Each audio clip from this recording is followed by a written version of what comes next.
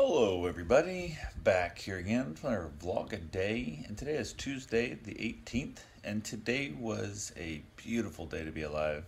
Woke up, alarm went off way ass early before sun up even. I don't think there should be the ability to set an alarm before the sun is up. There should be like a law or something.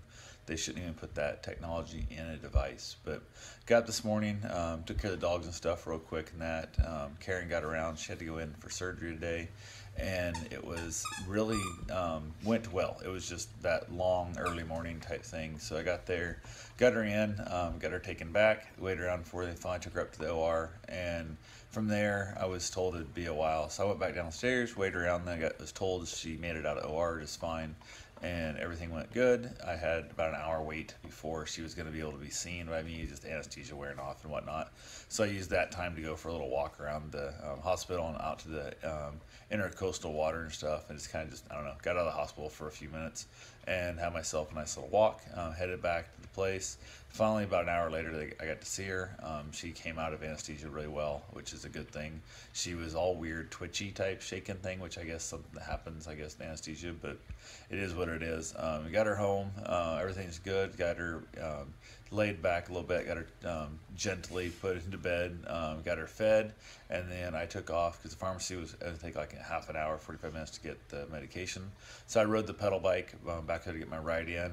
Came back, got her medication in her, got her in bed to sleep, and I took off my run. That went well enough, as best it could go, I guess, with Bella, one of the dogs I got with me.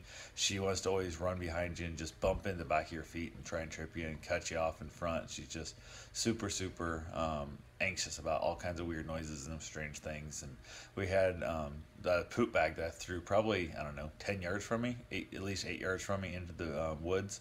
And when it hit, it scared her so bad she took off running in the opposite direction to the end of the 16-foot lead and almost flipped herself over. So it was definitely, I don't know what's up with her, what happened in her past life and before she was adopted to make her so scared of everything. But other than that, went pretty well. Came back to the house here and then basically spent the entire day trying to keep her from barking, because she barks at anything and everything for no damn good reason at all. And I didn't want to waken Karen up. Karen slept for like 7.5 hours after surgery, which was a good thing. It's what she needed to do. And one of the things she didn't realize, I kind of kept her up late last night for the sole purpose that she would be extra tired today when she came out of surgery, so she'd be less likely to want to go wandering around and doing stuff. So she basically slept all day. So didn't tell her what it was. That's what my plan was, and it worked because she slept all damn day, which was awesome. So from there, had a couple of things just near the house here and there to do, and just pretty much chilled out, watched a movie, and then I was falling asleep. I was trying to stay awake the whole time, which was hilarious because I didn't want to fall asleep in case she needed me or hollered at me. I want to be awake for that. I did go in the bedroom and turn on an extra fan just to drown out noise, and she didn't realize it was on for, I don't know, an hour, probably half an hour. She was awake, and then she realized it was actually been on. We also had the drain line to the AC in the house, the central air, plugged up and flooded out, and then kind of went back out of the I guess the heating cooling closet into the bathroom, and so the bathroom floor was all wet. It was kind of funny, so it was all good. So went ahead from there and just got it cleaned out and whatnot, and got it all bleached out and boiled out and all that good stuff, so it should be good to go. But other than that, pretty much uneventful day.